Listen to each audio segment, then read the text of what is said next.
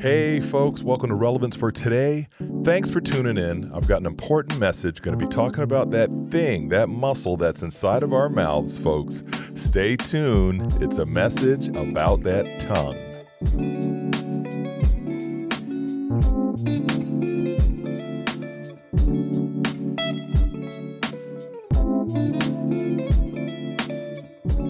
Okay, folks, thanks for tuning in to another episode. It's great for you to tune in. Had a great time with our grandson. He's gone back home now, so hey, guess what? Time to get back down here in the studio and get cracking. Got some messages for you folks. Going to be some great messages coming up. In fact, we're going to be doing a series on depression.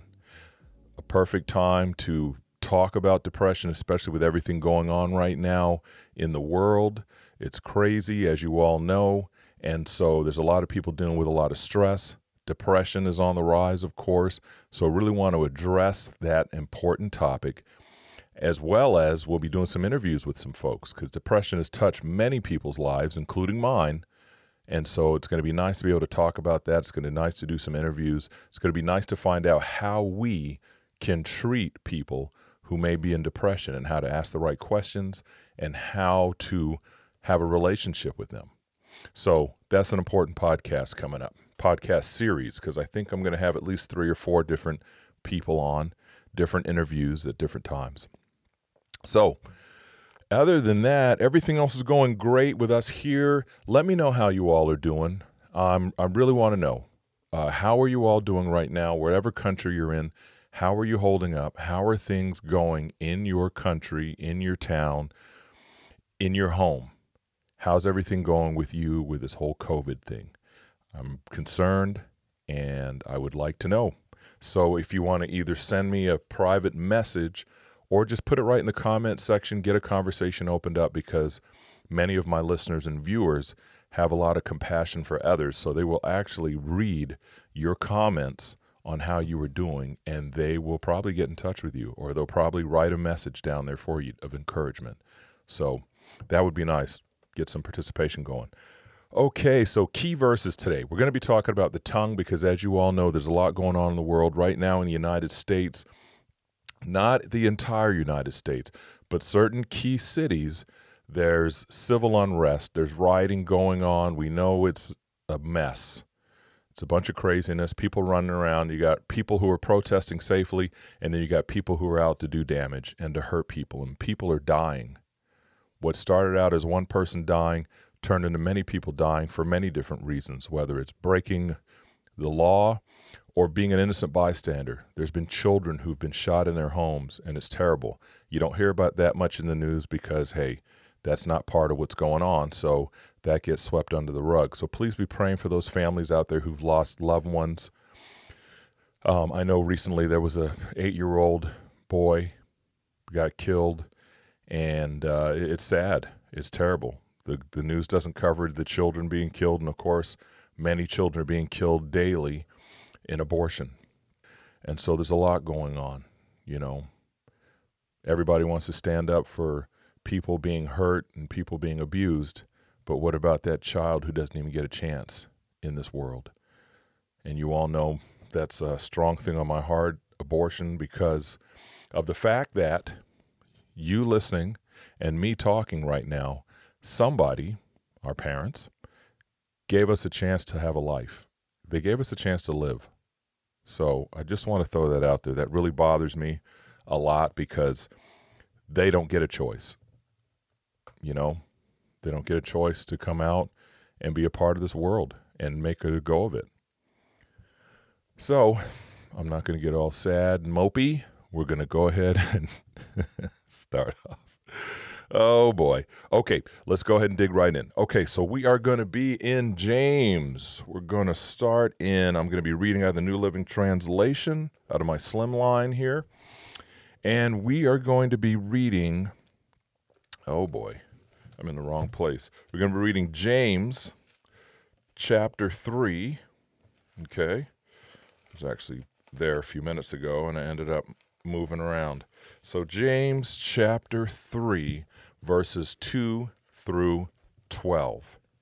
And then I have a commentary to read from you out of the Wiersbe Study Bible. Really good Bible, just got it in recently. So, James chapter 3, verse 2 through 12 says, "Indeed, we all make many mistakes. For if we could control our tongues, we would be perfect and could also control ourselves in every other way. We can make a large horse go wherever we want by means of a small bit in its mouth, and a small rudder makes a huge ship turn wherever the pilot chooses to go, even though the winds are strong. In the same way, the tongue is a small thing that makes grand speeches. But a tiny spark can set a great forest fire, and the tongue is a flame of fire. It's a whole world of wickedness corrupting your entire body. It can set your whole life on fire, for it is set on fire by hell itself. People can tame all kinds of animals, birds, reptiles, and fish, but no one can tame the tongue. It is restless and evil, full of deadly poison. Sometimes it praises our Lord and Father, and sometimes it curses those who have been made in the image of God. And so blessing and cursing come pouring out of the same mouth. Surely, my brothers and sisters, this is not right. Does a spring of water bubble out with both fresh water and bitter water? Does a fig tree produce olives or a grapevine produce figs? No, and you can't draw fresh water from a salty spring." And so he was warning about controlling our tongues, especially as leaders, ministers, teachers, as representatives of Jesus Christ. Okay? His warning was that if we're not careful, as all of you know, if we are not careful, we will spew the worst things out of our mouths. And I could say, well, this is the 105th podcast, so I could literally say wonderful things to you all for the last 104 podcasts, and I can get on this podcast and start talking about elections and who's going to run and the left and the right and all the craziness going on, and it would literally cause disruption, confusion, division. And all I've got to do is say, hey, I'm voting for this one or I'm voting for that one. And the next thing you know, people come unglued. People will say hateful things. And it just goes on. And it's crazy because sometimes we need to learn how to zip the lip. Stay focused. It's easy to get sucked in. I'm telling you, I'm preaching to the choir. You all know exactly what I'm saying. It is so easy to get wrapped up in what's going on in the world right now. This one says their life matters. Meanwhile, a baby's getting killed. Babies' lives don't matter. It's just a mess. This one agrees with this one. These people were treated this way. That person was treated that way growing up. This one was treated a different way. This one was raised that way. And the list goes on and on and on. And if you don't say the right thing, depending on who you're talking to, that tongue is going to come out of somebody's mouth and give you a tongue lashing. And pretty much, it's not going to be pretty. And the sad part is, half the time people are speaking out of turn because, hey, I like my Jesus coffee bacon naps cup. Okay? Somebody wrote, we're not supposed to eat bacon. We're not supposed to eat pigs. Or someone else said family should be on the cup. And you're sitting back, and of course, those are just simple opinions. But at the same time, if you come at somebody with something, instead of saying, hey, we have the freedom to live the way we want to live. We have the freedom to choose which candidate we want to choose without someone else ripping our face off for it. And it just goes on and on and on. And it's crazy. And so that's when we all, and I'm speaking to Christians right now, speaking to myself, and I'm speaking to any follower of Jesus Christ, you remember to focus on Jesus Christ. Jesus Christ and him crucified, raised from the dead. He is your Savior and Lord. We're supposed to live like he lived. We're supposed to be like Christ. We're supposed to do what he did on the earth to the best of our ability with the power of the Holy Spirit. So that means we shouldn't be out lashing people. We shouldn't be out hating people. We shouldn't be out just mouthing off and showing a side of us that, like the description says, evil.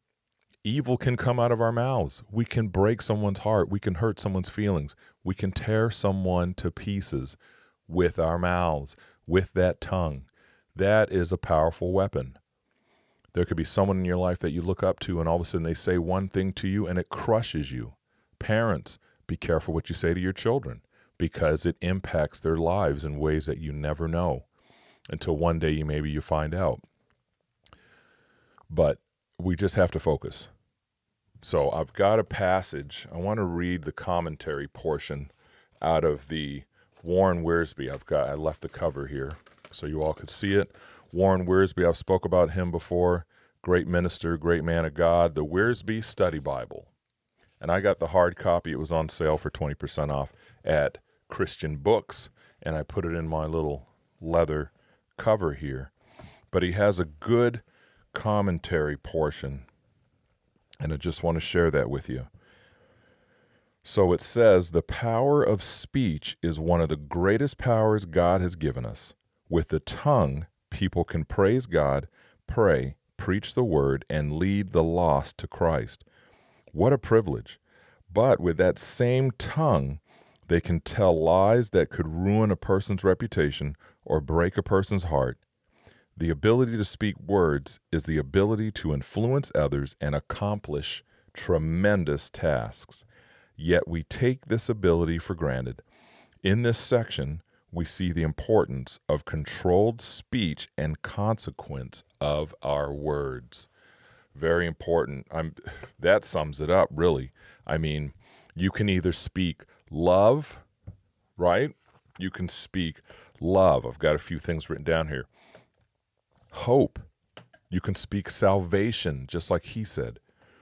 You can also cause division, hatred, evilness, broken hearts, hurt people, devastated people. You can devastate someone. Think about that. You have the power with your tongue to devastate the people around you by saying the wrong things without thinking first before you speak. It's very important, folks. We've got to learn to harness our tongues, because you'll go out. Remember, I've got this little saying. You never know who you're talking to, so always represent Jesus. Always represent Jesus. Very important. You could be talking to someone and then treating them terribly, say a few terrible things to them because they didn't bag your groceries right, or you had to wear a mask in a certain store and you're upset about it, so you fly off the handle. And then that Sunday, you may be at church doing your social distancing thing, and in walks the person that you just treated like garbage at the store. And they look over and they see you and they think, that person's a Christian? What? Represent, right? So we have to represent, folks. Remember that. And don't just be nice just because. Well, I'm going to be nice because I don't want to get caught saying anything bad. No, remember, God knows your heart all the time, 24/7. He knows the hair on your head, every hair on your head. He knows the number. So remember, he knows your heart as well. He knows what you're thinking. When you're cursing somebody out in your brain, he knows what you're thinking. But at the same time, treat others the way you want to be treated. Be respectful. If they don't believe what you believe, cut them some slack. Is that what it's all about? Everybody has to believe the way you believe? You know, do you have a list that says, okay, I've got this, and this. Okay, next. Okay, you got this, you got that. Oh, you're voting for this one? Oh, well, I don't like you anymore. Blah, blah, blah, blah, blah. And they start tearing you apart. No, that's not what it's about. Represent, show people the love of Christ, and get on with your life. Harness the power of your tongue. You have an amazing power in your mouth. Harness it. Focus on the good things. Treat others the way you want to be treated. Love them. Telling you, it's time. This is the love season. Love them. Get out there. Share the good news about Jesus Christ. Show people why they should want to be a follower of Jesus Christ. Good stuff. So, look through my notes here. See if I had anything else. Didn't want to leave anything out. Yeah, and like I said before, don't get sucked in. That's important. Don't get sucked into what's going on in the world right now with COVID and everything. Always keep it in the back of your mind. COVID is real, but COVID has over a 99% survival rate. Okay? So keep that in mind. Squash the fear. Stay focused. What can you do to help others? Connect with somebody. If you need to connect with people, if you don't know where to turn, you need to find people who are in need of food, clothing, and things like that. Write it in the comments section or send me a message. I can definitely get you connected with some places. We're connected with a place in the Philippines that we're helping out a village. Very important, folks. Right now, if you have something that you can share, share it. There's people out there that are definitely worse off than you. If you're watching this video or you're listening to this podcast, then you've got some type of gadget that you can afford to use to be able to hear me talking or watch me talking. So you're better off than some who have nothing, living in villages with dirt floors and just making ends meet on rice or whatever it may be. So think about that as well. And that's it. I'm going to wrap that one up. So let's go ahead and pray. So Heavenly Father, just thank you so much for being able to share this message today. Thank you for all those out there listening and watching. Heavenly Father, we know that we're living in a sinful world, a hurting world right now, and we need to see your love. We need to see your light in the followers of Jesus Christ in his world.